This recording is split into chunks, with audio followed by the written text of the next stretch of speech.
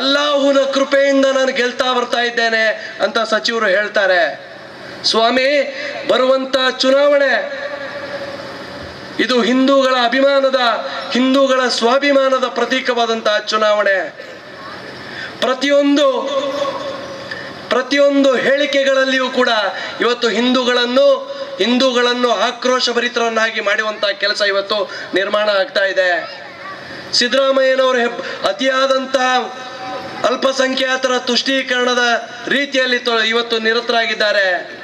ಮಾನ್ಯ ಸಿದ್ದರಾಮಯ್ಯನವರೇ, ತಮ್ಮ ತುಷ್ಟೀಕರಣ ಇಲ್ಲಿರುವಂತ ಅಷ್ಟು ಅಲ್ಲಾಹುನ ಕೃಪೆಯಿಂದ ಯಾರ್ಯಾರು ಗೆಲ್ತಾ ಇದ್ದೇವೆ ಅಂತ ಹೇಳ್ತಾರೆ ಅವರನ್ನೆಲ್ಲ ಸೇರಿಸಿಕೊಂಡು ನೀವು ಅವರಿಗೆ ಬೇಕಾದ ರೀತಿಯಲ್ಲಿ ಮುಂಜಿ ಮಾಡಿಸ್ಕೊಳ್ಳಿ, ನಮಗೇನು ತೊಂದರೆ ಇಲ್ಲ. ಆದರೆ ಹಿಂದೂ ಯುವಕರ ಮೇಲೆ ಇವತ್ತು ನಡೀತಾ ಇರುವಂತ ದೌರ್ಜನ್ಯವನ್ನು ನೋಡಿ ನಾವು ಇನ್ನು ಮುಂದೆ ಸಹಿಸಿಕೊಳ್ಳಿಕ್ಕೆ ಸಾಧ್ಯ ಇಲ್ಲ. ಇವತ್ತು ಹಿಂದೂಗಳು ರಾಮನ ಹೆಸರಿನಲ್ಲಿ ಸಂಕಲ್ಪವನ್ನು ಮಾಡುವಂತ ಅನಿವಾರ್ಯತೆ ಇದೆ.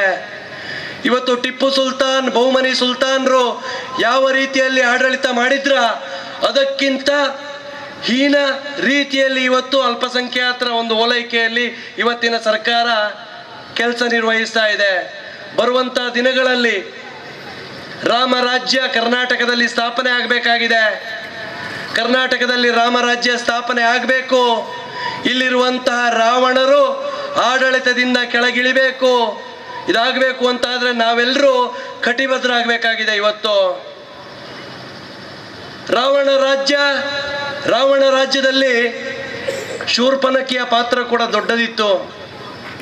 ರಾವಣ ರಾಜ್ಯದಲ್ಲಿ ಶೂರ್ಪನಖಿಯ ಪಾತ್ರ ಕೂಡ ದೊಡ್ಡದಿತ್ತು. ಈ ರಾವಣನ ಸೈನಿಕರೆಲ್ಲರೂ ಶೂರ್ಪನಖಿಯನ್ನು ಶೂರ್ಪಕ್ಕ ಅಂತ ಹೇಳ್ತಿದ್ರು.